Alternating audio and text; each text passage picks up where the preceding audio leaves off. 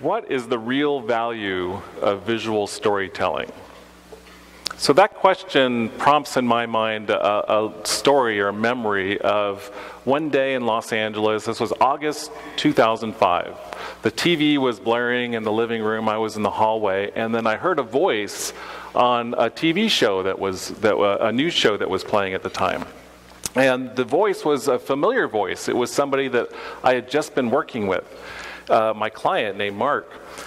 And it just was intriguing me. Why would my client that I was just talking to be on this national news program? So it turns out that he was in Angleton, Texas. He was in this courthouse in Texas. He was there because his client, Carol Ernst, on the left, her husband unfortunately died of a heart attack. And she took it upon herself to investigate and find out, well, what killed him? He's a young guy. What could possibly lead to his death for somebody so healthy? So she did her own research and discovered that he was taking a painkiller. And as she investigated more, found out that the painkiller actually increased the risk of heart attack, and that there were studies that the company had that they did not share with the public or with the doctors. So she took it upon herself to bring this company to court and to show the evidence to the jurors and let them decide and find justice. So it really was a David and Goliath story. So Carol was taking on this giant corporation. So in order to do that, she went out and she found Mark Lanier, an attorney based out of Houston, who specializes in cases like this. So he's a plaintiff's attorney that works with folks like Carol to bring these cases to trial. So he says that every big trial he has like this, he likes to take some skill set to the next level. So this time it was PowerPoint. I didn't even know PowerPoint was used in a courtroom at the time. And so he ended up saying, he uses it for Sunday school. He has used it in court before, but this time he wanted to take PowerPoint to the next level, the way he used it in the courtroom. So he recounts the story saying that before the trial started, he went out on a trip, bought a whole stack of books about PowerPoint, and would read a book, and the first book was telling him how to make the bullet points look prettier and how to change the font colors and so on, but didn't really get to the core of what he was looking for. So my book had just come out, Beyond Bullet Points, just a couple months before that, and that was one of the books that he had. And so we read the book, and the next thing you know, I get a phone call from Texas. So the voice on the other side says, "Hey, this is Dara. My boss, Mark Lanier, has read your book, and he'd like you to come out to Texas to help to create the opening statement for his trial." So I didn't even know what an opening statement was. So it turns out at these big cases like this, the very first day, both lawyers from each side stands up and delivers an overview, a story of the case. Now, interestingly, all of these lawyers have consensus and agree that this story that they tell on the day one is going to have a massive effect the rest of the trial, because they believe that once the jurors hear the very first stories, the first day that they decide which way they're going to go with the verdict on day one, and then from that point forward, everything they hear is filtered through that lens. So attorneys like Mark, this case, he probably spent over $1 million of his own money bringing this case to trial. So they believe that these are very important presentations and high-stakes presentations. So I said, well, sure, but Mark, or Dara, I was talking to Dara at the time, and I told Dara, I've never been in a courtroom before. I know nothing about legal background. This was written for a business audience. And she said, none of that matters. Mark just wants to know about the story. Can you help us with the story? So I flew out to Houston, and we worked for a day or two on his opening statement. And what was interesting is that, arriving there, I just realized the scope of the problem that they were facing. They had over 6 million documents in that case. They had the complexity of describing the science behind the drug, all these studies on the drug. They had hundreds of hours of depositions. They had so much information that they needed to deal with, and they had to somehow take all of that and make it easy to understand for a group of high school educated jurors that were sitting in the jury box. How could you possibly do that?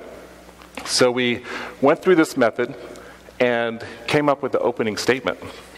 And Mark stood up that first day in trial, and he delivered the opening to the jurors.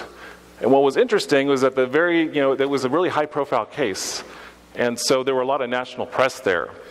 And it was interesting because the next day, the press coverage was about the presentations themselves and how dramatically different the two presentations were. Specifically, the defense side, they used a conventional PowerPoint approach. It was all about us, our company, pictures of the CEO, this is how wonderful we are. And by contrast, Fortune magazine called what Mark did with that PowerPoint frighteningly powerful. How the images and the words, the whole experience came together to make a huge impact on the jurors. So, we really succeeded that first day to get across this message. 6 months later, they interviewed the jurors, and they still remembered that opening statement. 6 months later.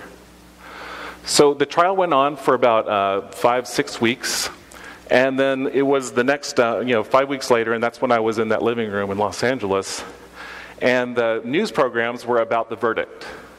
So that day he was on television talking about the verdict that was delivered that day, $253 million. A verdict of $253 million. And so the value, the monetary value, according to Mark, Mark told me, he said this presentation had a huge impact on these jurors and was a big contributing factor towards this big verdict. And what was interesting from a presentation professional's perspective is that, I use a lot of slides because it's more like a film strip to me. We're just presenting smaller chunks and doing it at a faster pace. And so I counted up all of the slides from the opening statement and the closing arguments, and believe it or not, there were 253 slides. So the real monetary value of that presentation was $1 million a slide. Now, whenever I tell this story over the years, I always get two questions. So the first question is, did you get a percentage of the verdict? And unfortunately, in legal cases, you can't do that. It's illegal to do that because it has to do with putting a bet on the case and so on, how it's going to turn out. But actually, it's an intuitive question that a lot of folks ask that somehow it makes sense to most people. And we'll talk about this more during the presentation. If the value of that is so big, what percent of that value is it worth to have you guys get that edge to them? Help them to win. What's get that special thing that's going to help make a decision that will win a big verdict or win a big sale or whatever it is that you're trying to help your clients to do or to do yourselves. So the second question I always get is always harder for me. What's your background? How did you end up doing this? How did you become a visual storyteller? And I'm more of an introvert, actually, so it's often really hard for me to kind of go into detail and tell my own story. My best friend, whenever we go out and meet new people, they always ask what I do, and I say, I do presentations, and he's like, oh, shut up, let me tell you what he does. He does all this amazing stuff. So it's harder for me to, to really articulate my story or my background. So I did a little bit of work on that, and I want to share that with you in just a second. But before we do that, I'd like for us just to take a couple minutes.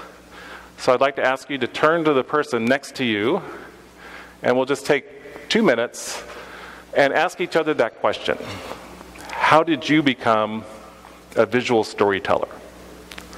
So let's just aim to take a minute, ask the person next to you, and then a minute, you ask them. But let's just take a couple minutes and answer that question. Does anybody want to share their background or what ended up contributing to you being a storyteller? Yep. Any volunteers? Oh, there's one right over here. Thank you, Rick. Thank you. Sorry, Richard made me do that, by the way. But as I was just saying to Richard, I left college, I did business, I put my CV around London, and it was the first job I got, was doing reports and 35mm slides for a consultancy type firm, and I've been working in that field ever since. Awesome. So it's luck, serendipity, and luck. Awesome. Thank you, I can relate. Anybody else? Yep.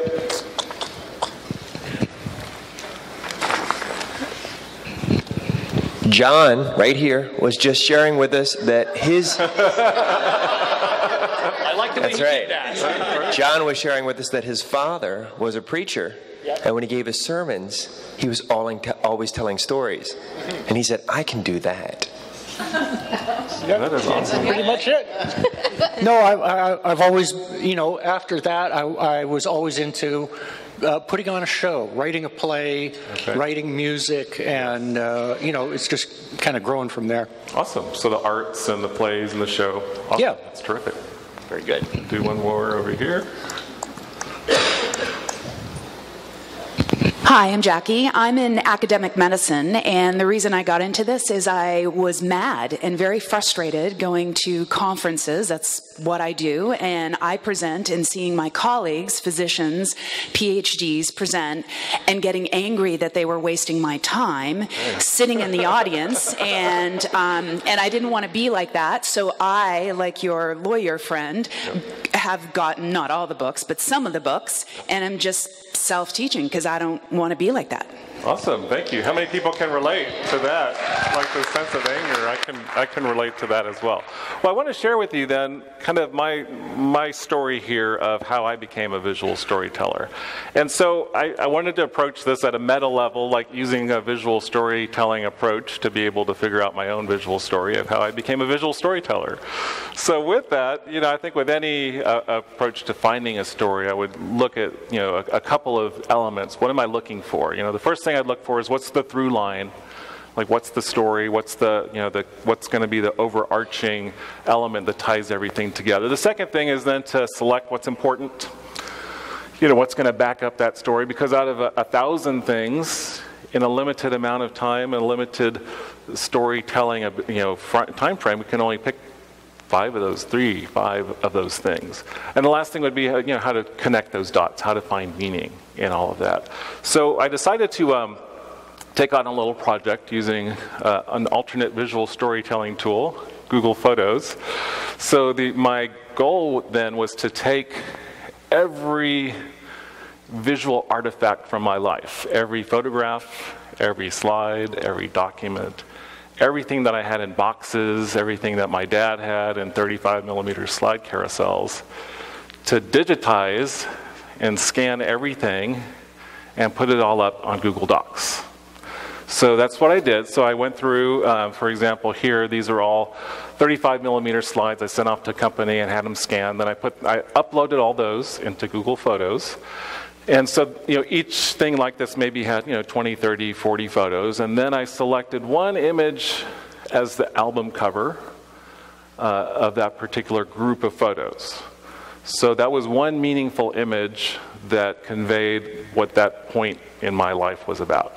And then so I did that, starting through childhood, and then just created these little buckets of information that had a chronological order and had some meaningful events. So like we lived in Germany, so this is like just a couple of buckets of visual information about that. So I did that from childhood, from my birth, actually my parents' story, my birth, my growing up, my entire life, I took and put into Google Photos. So right now on this phone, I can now access every image through my entire life, from birth and forward. So it's interesting though, when I did that, it struck me that people say, people who've had near-death experiences say that they see their life flash in front of them. So it kind of struck me that somehow this was becoming a meaningful enterprise to somehow chronologically gather this in some sort of meaningful way. But things got really cool when I would go into Google Photos, and I found out this a particular way you can look at all of the images at one time.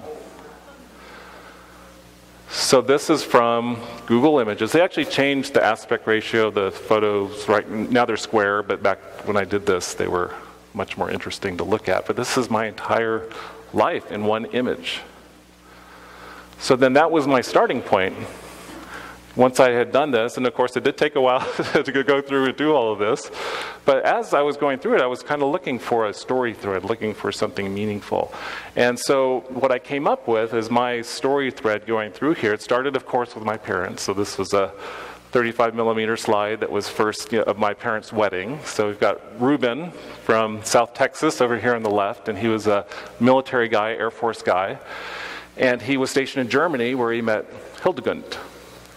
And an interesting thing that I found out in terms of my visual storytelling is that when my mom was pregnant with me, so this was right here in San Antonio at Lackland Air Force Base, just like a couple, really close to where we are right now. But my mother did not speak very much English at all. And so she learned English by watching television. And she tells the story that when she was pregnant with me, she was watching this soap opera. And on the soap opera, there was a very handsome character named Cliff. And so when she was figuring out what to name me, she named me Cliff. So I was born from a visual storytelling medium from the very start.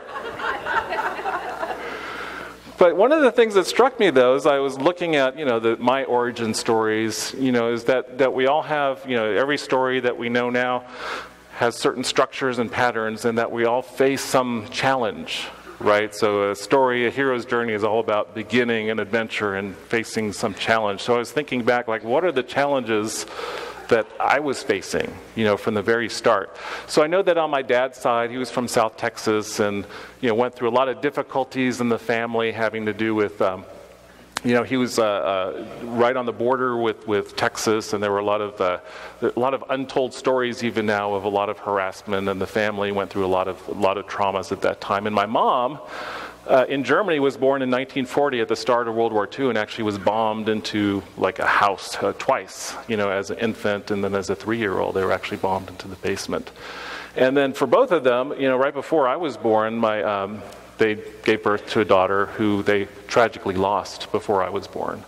So I was born into, a lot of stuff that was happening, as we all are. And so if I were to kind of look at what were these things that I was facing, even as a little kid, some issues it was very chaotic growing up, there's a lot of complexity, and it was very confusing. Can anybody relate to these? Any families growing up where you had to deal with this sort of stuff? And so I would say that was my point A. That's what I was facing. And so if that's my point A, what was I looking for? I was looking for some sense of clarity, some understanding of what all this was about, for me, some sense of creativity to be able to express what was going on and making sense of things, and connection. Something that was often lost in all that craziness that was growing up. So then as I looked then at that being my storyline, I went through all those visual documents to look what it was that happened early on that was really influential, or what indicated, how I was able to proceed with my own story. So I looked at, there were just a couple things from when I was a kid that really carried through as an adult. And this was, I remember in English class, we had a poetry assignment. Haikus are 5 syllables, 7 syllables, 5 syllables. So I wrote a poem that's a cinquain, which is 2 syllables, 4, 6, 8, and then 2. So I wrote one in English class and then submitted it to this poetry contest, and it was included in this anthology called A January Morning. Crispy, crunchy and light, bright sun rays flickering through the darkness of the forest, shining. So with that, as I looked at that, it's that's really familiar, this sense of poetry, of distilling something down to its essence, to be able to use very short, concise, brief words. But that's actually something that you'll see in a second, even through the visual storytelling that still has stayed on a through line. This was interesting. This was my very first presentation called The People Called Him Wizard, about Merlin. I think this was probably 7th grade, and I remember using these note cards. Is anybody given a speech using note cards? And then after that, I was the yearbook editor, and I remember just loving this juxtaposition of text and image. No software at the time, so I actually used tape to tape out this stuff and to create this star. There was this was all done by hand back then. But I remember just this interest in this images and words and how those might work together. And then this last defining thing from when I was a kid was this contest. It was a journalism contest. You had 30 minutes to write a headline for it's a journalism competition. 30 minutes. They give you 6 stories, and you've got to write 6 headlines within very confined constraints. Does anybody remember like having to count headlines to be able? So you had to count headlines to make sure that they fit within certain sizes, the way newspapers worked at the time. That's right. W's counted as 2. So this story was about a biology lab that smelled like formaldehyde, and then they made the photography class go take pictures in there. So my headline was, "What's that smell? Photo session in biolab raises big stink with kids." The second one was about Dresden, Texas. So Marion went through this sewing competition that said, "O'Day is so good, she's going to state." So this was the actual, so I actually had these headlines, and what happened is I won like the regional contest, the local contest, regional, and then the entire state of Texas, I was the best headline writer. But I remember that just being the way the word, having some sense of fun with the words to make it really interesting. That remained a theme. So after that I went to college and then joined the Air Force, where I was a public affairs officer for 6 years. So second lieutenant, Cliff Atkinson, at a state-of-the-art computer, writing up an article for the base newspaper. But with that, at that time, I was also in charge of the newspaper, also in charge of community relations and also media relations. But one of the things that I remember was doing the base presentation, which was done with this thing called a 35 millimeter projector. Some of you guys may not know. And the way this worked, though, is that there were multiple slide projectors that were all in big racks, and they were all synchronized to music. And so these images, made them look like they were moving, just with these images that were mechanically synced, a predecessor to what we do with PowerPoint today. Really interestingly. And then I remember going to this squadron officer school and giving a presentation using this state-of-the-art technology called the overhead projector. And I found the actual slide, the acetates that I did to give this briefing to my fellow captains at the time. But with that, I just am sketching out a fun graphic. The moose is loose. And then this image, so this was describing what we did in the military, but just kind of just having fun with this sort of stuff. And this is out of the context for serious military sort of things. I was just like having a good time with this. But I did do bullet points at the time, says evidence right here.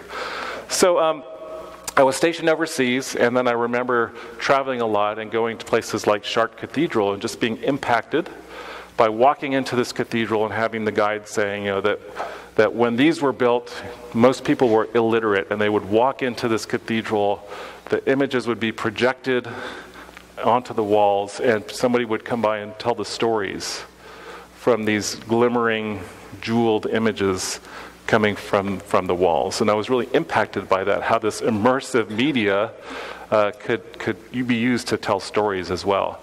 So I became really interested in that, and then this was a little sketch for doing some sort of projected images in some sort of dome or something. And I ended up working with this community in England who recreated the Anglican Mass using projected images. This was in the early 90s that they were doing this, but this was what that room looked like with the projected images and the music, and they had a DJ and so on. So after all that, I decided to go to business school, and that's where I encountered, for the very first time, this tool called PowerPoint. And I actually found my very first PowerPoint presentation that I did. If you're ready. Voila. If anybody remembers this, I really went to town. I was noticing I really went to town with those bullet points. So I did this one has the gray, the green ones, the green, and then the pink boxes.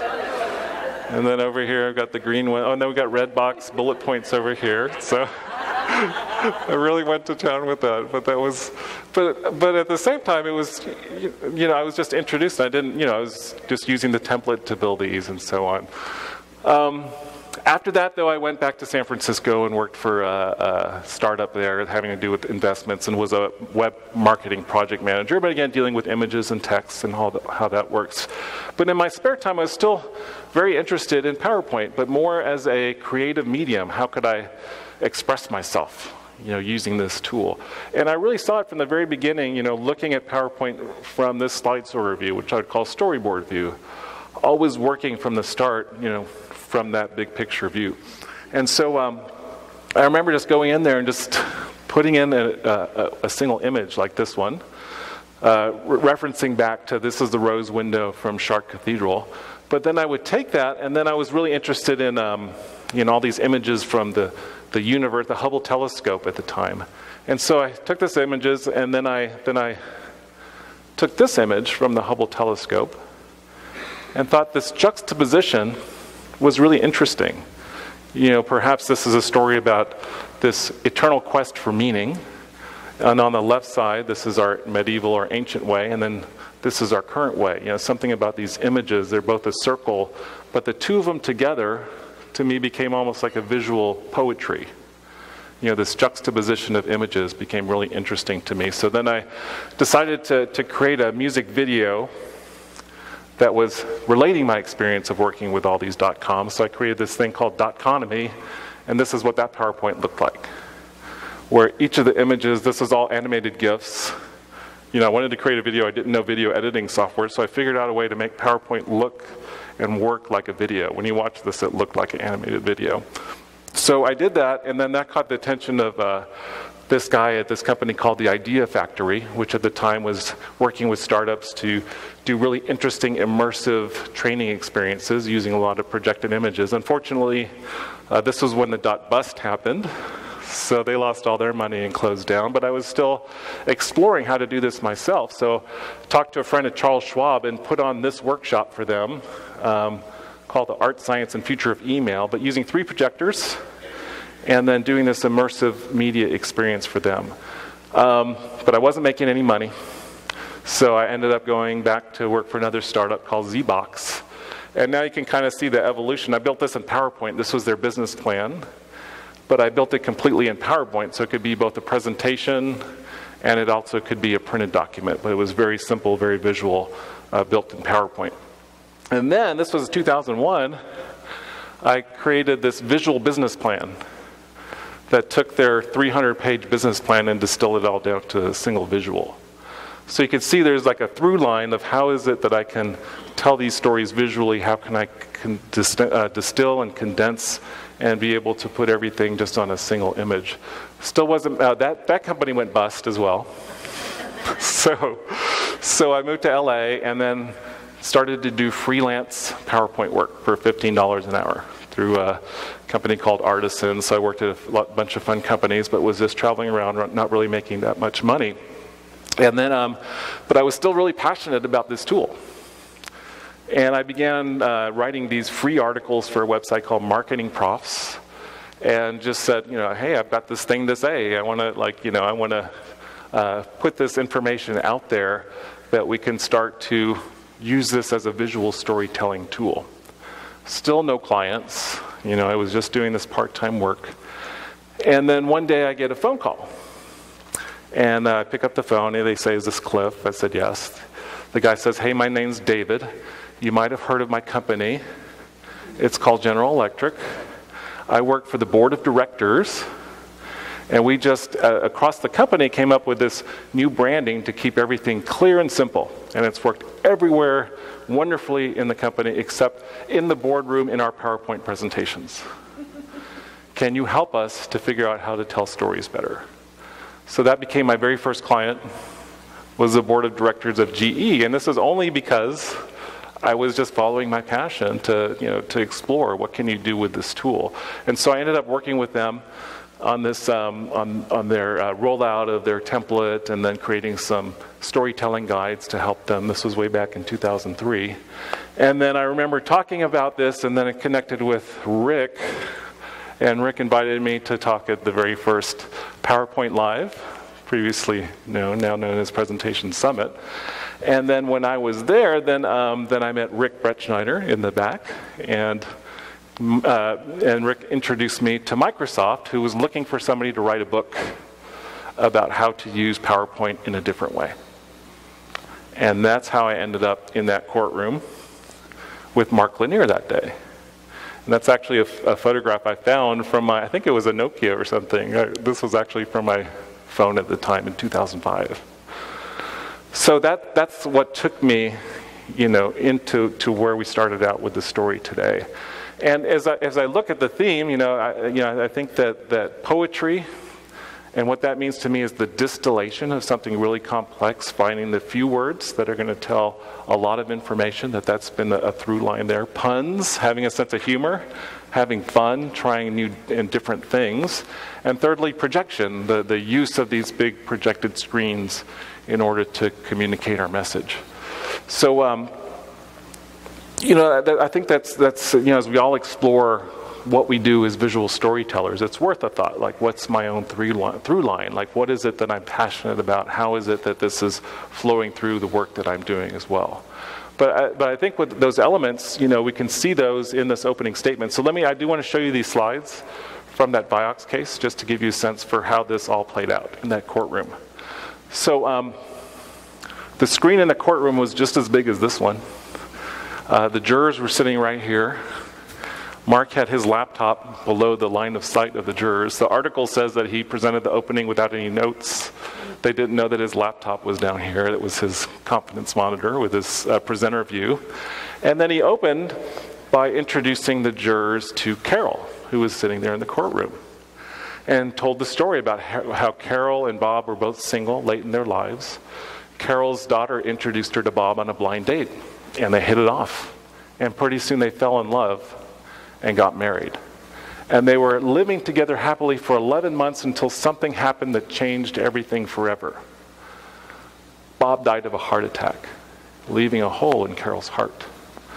So importantly, what's happening here is a verbal and a visual rhetorical strategy where Mark knows he's not going to get a big verdict from a conservative jury in South Texas for a product liability case. So now he's reframing this idea of reframing from a product liability case to what kind of case? Murder mystery, chalk outline. You and the jury get to be like CSI detectives.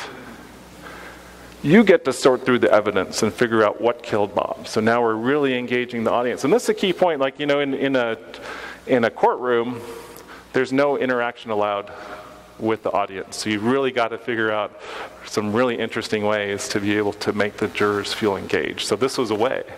You get to be like CSI detectives. We're going to show you a mountain of evidence that points to a pharmaceutical company that put out a drug that they knew increased the risk of heart attacks, but they hid it from the doctors, they hid it from Bob. Nobody knew about it. He took the drug and he died of the heart attack. And we're going to get into all the detail of that later, because you're going to hear another side of the story, and it's going to be up to you to find justice for Mrs. Ernst. And you can find justice by following the three parts of this case. It's a case about a company that had motive, a company that had means, and how the motive and means come together to kill Bob Ernst. So this one slide now has distilled 6 million documents, the complexity of the case, to just those few images. And the story so far, no legalese. We framed it in a particularly persuasive way. We made the jurors feel engaged, nothing complex, a theme that they can relate to, CSI. So a lot has happened. As simple as that was, a lot is happening on the back end.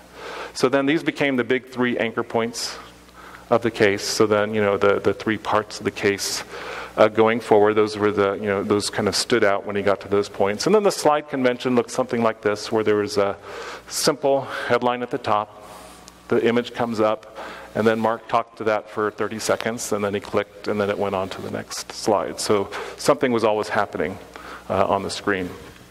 So really interesting, though, because I think courts are really as conservative as you think they are. And I think it really was a radical new thing for a stack of dollar bills to be on a slide in a courtroom. We don't think that actually has happened before. So it was partly my coming in and not knowing any different. It's just like, let's go have fun and do something really interesting. And then Mark, on his side, was willing to really push the boundaries and ended up, knew the judge well enough that he was going to allow this, because some judges won't allow that. So he was able to push the envelope and be able to get this into the trial. But it was a really radical thing for this to happen, and this has really changing how legal presentations are done now in that particular industry. So since then, I've been working on tons of cases. He told all of his friends about this, and I've worked on tons and tons of different cases. But they all have something in common, what we looked at with that very first case, an overwhelming amount of information, a lot of complexity that we need to communicate to the jurors. And so the way that we do this, is kind of spelled out in the book that many of you already have, the Beyond Bullet Points book. But at the engine behind this is a process where we're working from the top down to distill this case. So I always walk in, no matter what complexity the case is, what are the 3 most important things that you want the jurors to remember when they walk out of this opening? So we start from the top down and then start, okay, now what's going to back up each of those 3 points? So it's just this logic tree structure that is front-loading the information. So before we get into the detail, we're going to anchor these top-level points for the jurors. And spell out how to do there's a free Word document that you can use to do this outlining. But this is what I do every day when I work with the attorneys. Put this document up. The morning we spend together working out what the words are going to be, the distilled, simple poetry that's going to underlie the outline of the story. And then in the afternoon, then those become the headlines of the slides, and then we add the graphics. So this whole thing happens in one day. So I've got this process distilled into one day. No matter what kind of case, how complex it is, I can pop in, work in the morning from 9 to 5. By that 5 o'clock, we'll have a PowerPoint that's 90% done. That might just need some follow-up work with graphics and specific things we need. So it's possible to make this process happen pretty quickly. So here's an example of a case. This was from the news media, which is why it's a little bit grainy. What's it about an explosion at a gas plant outside of Texas? And so this was the big anchor slide in this particular case. The company, we'll call them Acme, creates a bomb waiting to explode. So with this image discussing propane gas, how that works, how what happened is similar to propane that we might have in tanks. Then the very simple images describing how the accident happened. So this is the basic system that's set up, how it works. And then, this is a very, very simple, but distilled. So this is taking really complicated diagrams and so on and just stripping away everything that's not relevant and making it really simple. And so and then in these legal cases, then we always have to back up all this stuff with evidence. So it usually ends up being emails and Zooms and blowouts and that sort of thing. So that's what those look like in those cases. So then we're telling this story. It's always about the defendant is the bad guy in this story, and we're laying out how they knew about this but ignored the danger signs. And this will often be told with photographs. This is what actually blew up in this particular case. And then this third part of the story is usually about damages and what the impact was on the people who were killed or injured. So that's what a typical PowerPoint might look like. But from doing all that, I think I always go back, to lessons learned with this sort of thing, is that the most efficient way, often I'll be working with attorneys and they'll come to me and say, we just spent $30,000 on this really cool 3D generated product that describes, how this thing happened. And then I'll say, do you want them to remember the graphic? Or do you want them to feel mad about the bad things that company did? So it's really focusing first on the underlying story. And, so often they'll say, we've got, 100 different images, we need to put all this stuff in, and say, let's focus first on the story. And once you've got the simple story, that actually, limits and cuts down and helps you choose the fewer pictures that are going to be the right picture. So this would be a big takeaway. To find the right picture, let's focus first on the underlying story, the specific few things that we want to say, rather than diving in and working on the graphics first. So that this tool can actually be a big help to get the words structured and in order. But through after working with Mark, I've also worked on some other really interesting cases and learned another few things about like working with a lot of high-profile clients. So this is Dick Wolf, who created this TV show, who was suing NBC over some royalties. So he read about this work I'd done with Mark, and he's asking me to help him with his opening. When he's like the best storyteller in our culture, every one of these TV shows, what in the world do I have to teach you? But then I went in and looked at all the complexity, and I said, what are the 3 things that you want the jurors to remember? And that's one thing that these sort of stories don't do, is really help you to distill down and be persuasive. These are entertaining, but not necessarily educational or persuasive. Another case worked on was, this is Brian Panish, like one of the top lawyers in the country, who was working for the Michael Jackson family to sue the entertainment company for hiring the doctor that contributed to Michael Jackson's death. So again, it's like, what do I have to teach or work with this guy that's won every single one of his cases before? But with that, going back to that method really helped. Having this method has really helped to provide a structure. Because often with working with attorneys, they just have so many ideas and they're going in so many directions. The process guides them back and brings them back. What are the 3 things? What are the 3 things? They'll tell me 100 things. Well, what are the 3 things? So it really guides it back. I worked on one of these big cases when Enron afterwards, when they're trying to sort out the money, for this case, and ended up, how it was so complex that, it came out through conversation, this idea of a house of cards. And so we ended up building these little cards that helped to tell the story about Enron. Ended up in The Hague, in the Netherlands, at the International Criminal Tribunal for the United Nations. And with that, again, going back to the structure, this is going to be a limited opening statement, help to distill the story down. And I even worked recently on somebody who was going to argue a case before the Supreme Court. So even though it wasn't a visual story, I'd worked with him on other cases, and he was just wanting some help in how do we distill and make this story really simple. So with all of that, I know that I was intimidated working with many of these folks or the venues that they're going to present in. But one of the big takeaways, and I go back to that when I worked for Artisan, at $15 an hour, I was really a commodity. When we're presentation designers, we can put ourselves in a particular mode where we're, being priced according to other folks as a commodity. But one of the things that shifted was really working as a peer with each of these folks. So as you work with a client as a peer, adding the unique value that can help them to succeed, then it just completely changes, especially your pricing, because then you can start to ask questions about how it is that you can price things differently other than an hourly rate. You can do it on a value basis. So I'll show you an example of that. Would be this company called MV Transportation I worked with. So they had a potential pitch to win $25 million in business. So the way a conversation might work with that is, if you can, so this is worth $25 million, right? If you're able to get that edge that'll help you to win this over the competition that are probably using conventional PowerPoint, what percent of that is that worth? What percent is it worth? So that's a much more interesting conversation versus 25, 50, 100, 200, $500 an hour. It's more interesting to start with the value. And that comes with that peer relationship. If you can sit down with them and ask them, what is the value of this if you're able to get that edge to actually win huge value like that? So I worked with this company and then ended up creating, so they were pitching to deliver, they do transportation for disability folks, and they that don't have, so they give rides in vans, like paratransit vans for folks who are disabled to go and pick them up. So they were working with MARTA in Atlanta. And so this was just the opening slide.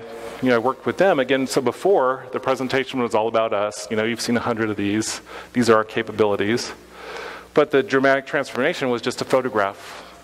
And they told a story. And they said, do you remember folks at MARTA? Do you remember last year during the snowstorm, every public transportation mode was shut down, but we at MV Transit were the only ones that delivered customers and delivered them on time.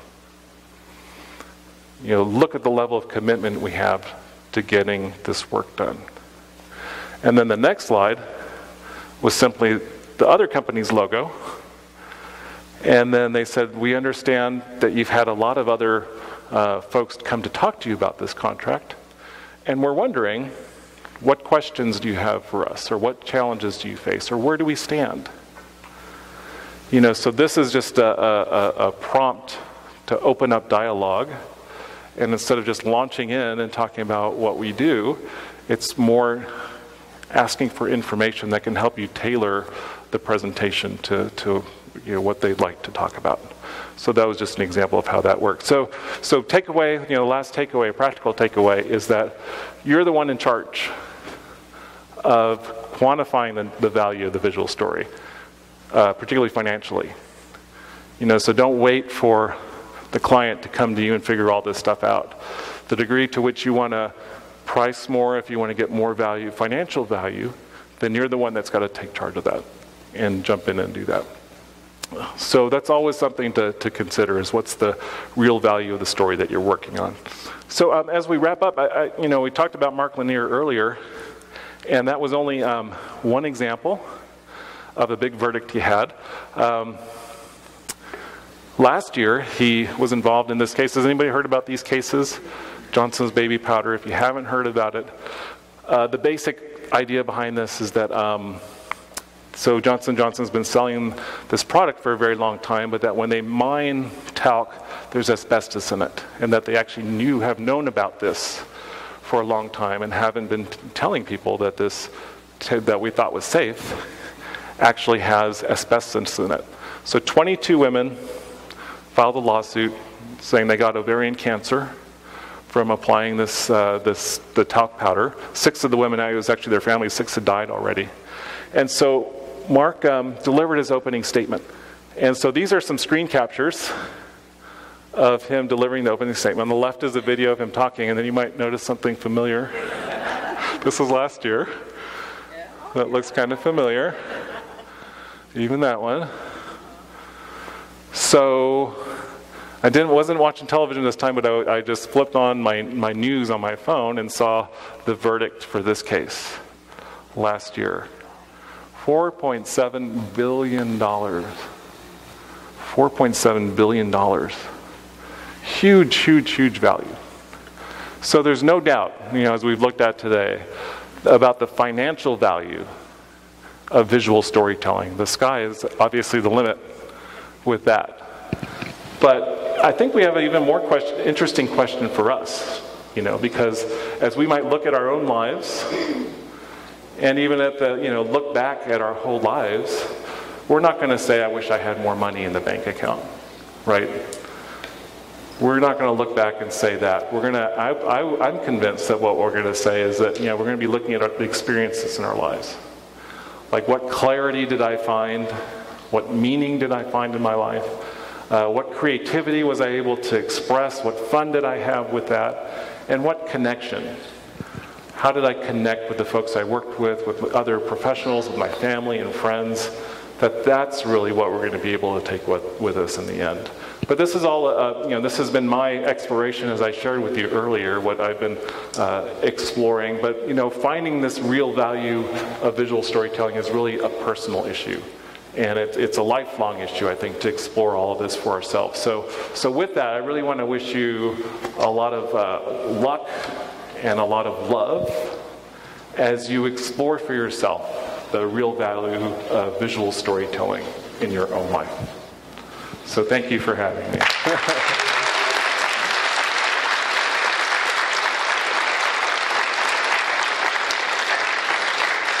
I didn't realize you hadn't yet written Beyond Bullet Points when we asked you to speak in 2003. Right. Why the hell did I hire you? Had you ever considered getting your own law degree? No, seriously. That's a really good question.